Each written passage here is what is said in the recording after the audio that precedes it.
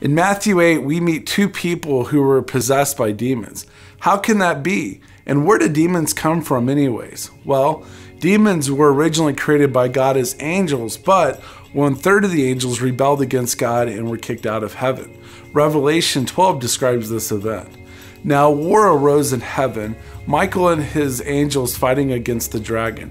And the dragon and his angels fought back, but he was defeated, and there was no longer any place for them in heaven.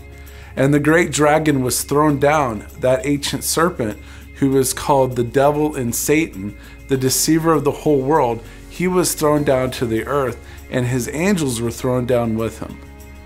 Now, in the Old Testament, pagan religions included good but also evil gods and certainly evil spirits. King Saul, after he rejected God, was tormented by a spirit. Now, in the New Testament, we meet people who weren't just tempted or tormented by a spirit, but are actually demon possessed.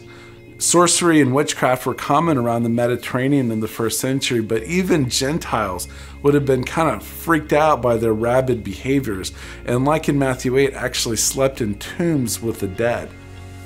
Gross. Anyways, as powerful as the demon-possessed people were, they were no match to Jesus' authority. Even today, people can be possessed by demons.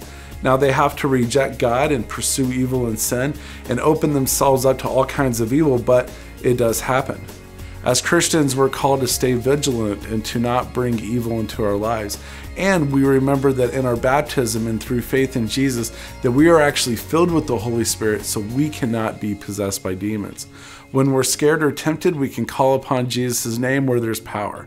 So there you go, a little bit about demons, and that's enough today for our Historical Minute.